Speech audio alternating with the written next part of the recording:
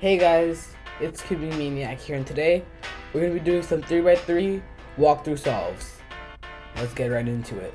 So on my community poll around a month ago, I asked you guys, would you rather see some 3x3 example solves or how to make your stop motion videos better? And an overwhelming majority of you wanted to see 3x3 walkthrough solves. I'm not a very good teacher. I might sound a little confusing at times, but let's try and get through this. If you guys want me to make a stop motion video, like how to make them better, leave that in the comments below, and I'll see if I can make it happen. So yeah, let's jump right into the example solves. So I'm taking scrambles from CS Timer. I'm gonna have them on screen if you can't see them over here really well. So yeah, let's get right into it.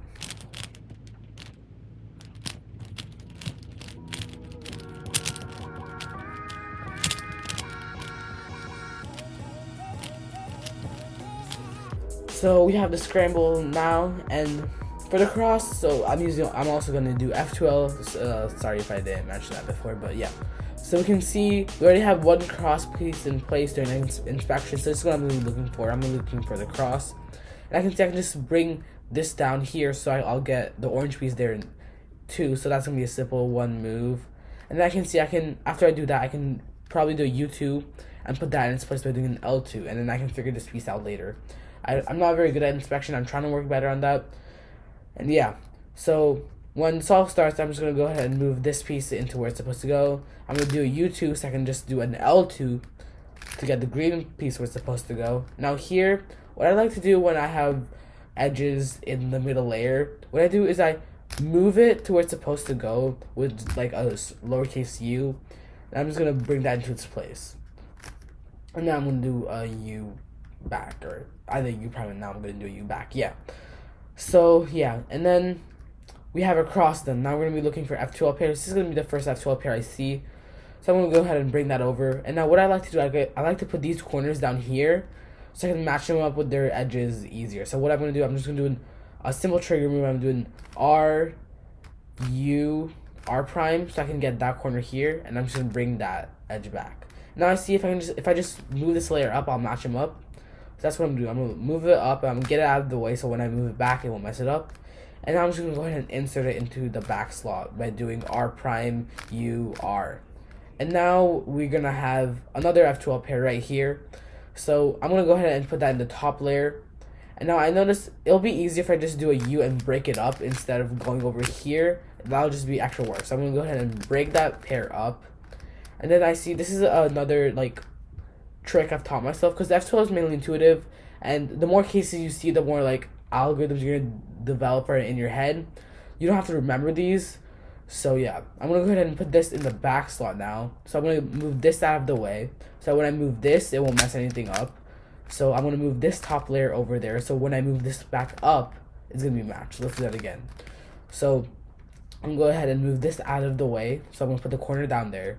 And I'm going to go ahead and turn that layer back, so when I turn this layer back, it's going to match up. I know that sounds a bit confusing, but when you try it makes a lot more sense. So I'm going to bring this back over, and I'm just going to insert it into where it's supposed to go. And now we have, we have to look for our next F12 pair. So I see this right here, and then I can see the corner of that edge piece is right there. So I'm going to go ahead and instead of turning my cube, I'm going to go ahead and bring this layer. It's a lot faster to do this instead of turning your entire cube. So I'm going to go ahead and do that, and so I can have this in the right slot because that's a lot easier.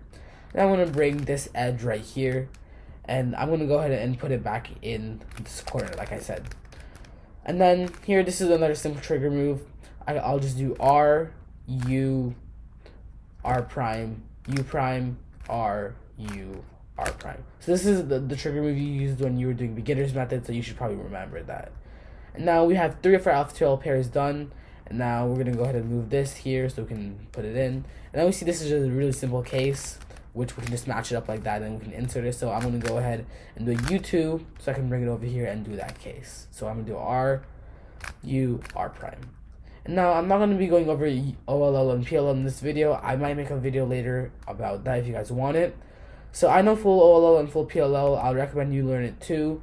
You can just search it up, full OLL and full PLL. It took me around like 3 to 4 months to learn.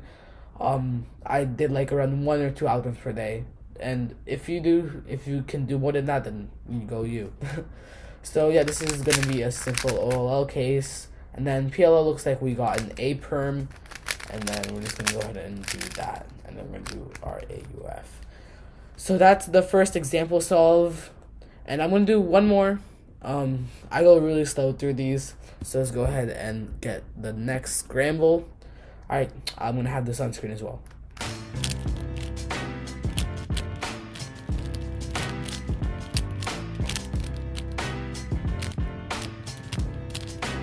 Alright, so it looks like we don't have anything in our cross, so during inspection I'm gonna look for how I can do this. So this is gonna be the easiest to do. I'm gonna put the blue in there, and now since I know blue is opposite to green, so when I put the blue in there, I can go ahead and turn this layer and put the green down there. So that's what I'm gonna do. So I'm gonna put the blue over there. I'm not worrying about these colors right now because I can fix that at any point. I'm gonna turn this layer right there, and I'm gonna put it opposite of the blue.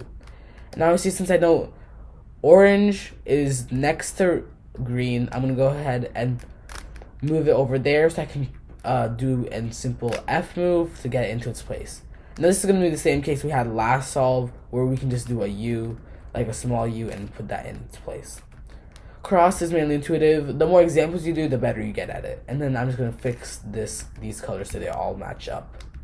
Okay, now the first F2L pair. I'm gonna be looking at this one because I see these two are matched up kind of. So this is another case I like to do because mainly you have to split these up when you're doing them. So what I'm gonna do, I'm gonna move that to the right slot. I'm gonna split these up by doing a move R, U, or U prime, R prime. And now these are split up, and now this is a simple case where I can just bring this over to the left. I don't like doing left moves much, but this is gonna be a lot faster. So I can match it up, just insert it straight into its slot.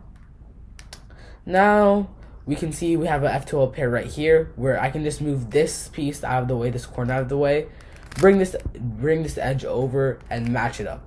And now I have another F2L pair and it's supposed to go here, so I'm just gonna go ahead and insert it right into there. And then looks like we already have an edge in place, so let's just look for the corner. The corner is back here. So what I like to do, if there's a corner like in the back, I'm gonna go ahead and take it out by doing a move R prime U R, which just gets it out of that slot. And now I'm gonna bring this over here, and now I'm gonna, like I said, last reconstruction solve, or my last walkthrough solve, I'm gonna go ahead and put this down into this corner. And I can see if I just do an RU or an RU prime, then I can match that up.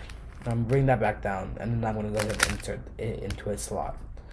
There's not many algorithms you can know for F2L. It's, like I said before, it's mainly intuitive. You just have to do a lot of solves, and you'll eventually get the hang of it. And now I see the corner's already where I want it to be, so I'm gonna go ahead and do a U2 and get this edge over here. I see if I can just do an FU, it'll match it up. So I'm gonna do F, or an F prime. I'm pretty sure, yeah, an F prime, a U. And I'm gonna bring it back down. And now to insert it, since it's like in the front and I don't want to turn the keys, I'm just gonna go ahead and do that. I'm gonna sledgehammer it in. I'm gonna do an F prime, an F, R prime, F prime, and an R. Alright, and now this is oh, I actually forgot this OLL, so I'm just gonna go ahead and do that, and then I know this one. So we'll go ahead and do an OLL, and then this is a V perm, I think. Yeah. So yeah, I'm not gonna, like I said, I'm not gonna go over OLL and PLL. And this videos are getting really long because I talk for a long time. And yeah, that's it for this video, guys. Hope you guys enjoyed. Hope you learned something new from it. And yeah, that's it for this video, guys. See ya. Bye.